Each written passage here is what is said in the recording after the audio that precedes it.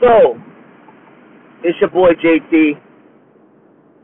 So, in lieu of the Peterson Garcia fight, I think it's a perfect time to make that Triple G Gennady Golovkin versus Willie Monroe prediction. So, why do I say that? Because I feel like this can be a very, very similar fight to the Garcia versus Lamont Peterson fight. Why do I say that? Well, because of the styles, man.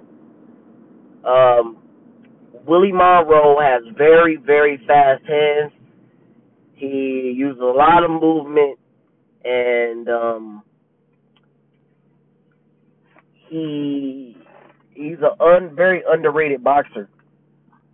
You know, I think this is going to be a better fight than what people are banking on and giving credit to. And even as much as far as Vegas, they have Monroe at 80-1 underdog. I mean, I personally have never seen odds that wide. I've never seen it. I mean, I think Tyson and Buster Douglas was like 36-1 or something like that. But 80-1, I mean, this is unheard of, man. I mean, I think that's way too wide, just giving Monroe literally no chance in hell. But, why do I say another thing about this being similar and why you guys should pay attention to this fight as far as in lieu of Garcia Peterson is the ability to cut the ring off. I hear a lot of people constantly bring that up. Cutting the ring off. But see, here's the thing, man. If you ever been in a boxing ring, if you ever box someone and they want to stay away from you, it is very, very, very difficult to cut the ring off, man. It's not something that's easy to do. I think people are using that term and are underestimating the fact that it's very, very difficult and it takes years of training to do that. I mean, it's very difficult to do, man. If someone wants to stay away from you, especially if they're taller and bigger than you, it's very, very difficult, man.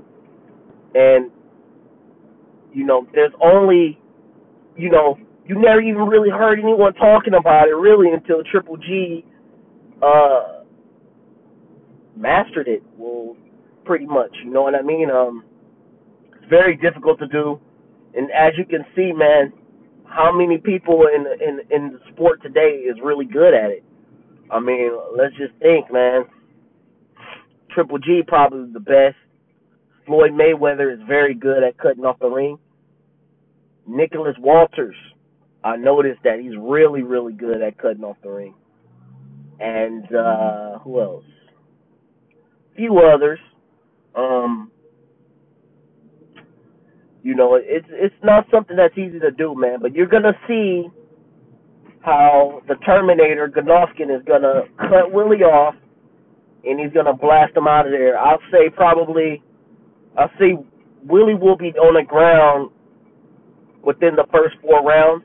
He'll probably be stopped within 6.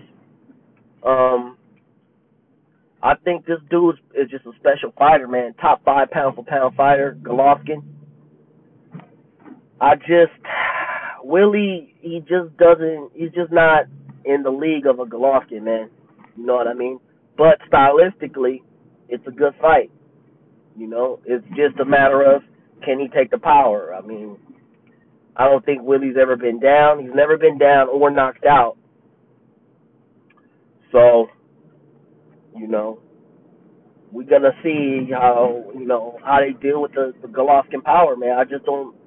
I don't think anyone at middleweight, and I find it hard to believe people at super middleweight, people banking on that, man, but I don't think guys at super middleweight probably can take it either, man, because you look at a guy like Murray, who really is a super middleweight, to be honest.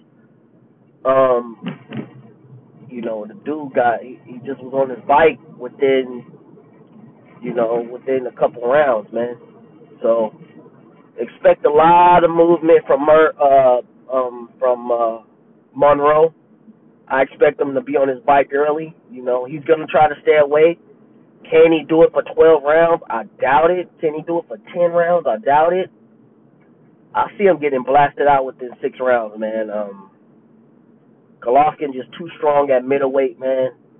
Too strong. I mean, the dude he's hitting like a sledgehammer, man. These people are feeling the punch, and there's a visible grimace on their face and visible damage being done. People are getting stunned and hurt badly with jabs and right hands. It's gonna be a barrage, man, because Monroe likes to cover up on the ropes.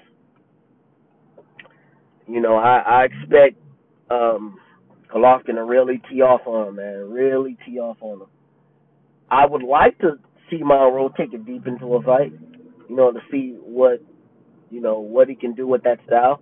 Because a lot of people are banking on the fact that they think Triple G can be outboxed. Anybody can be outboxed, but they're acting like that is the style to beat him. I personally don't think so, because I think he's a great boxer. I think the style to beat him is a guy that can punch, and can take a shot, man, like a boxer puncher. I don't think just a boxer is gonna be the answer. People like to think these guys like Lara. Lara has no chance in hell.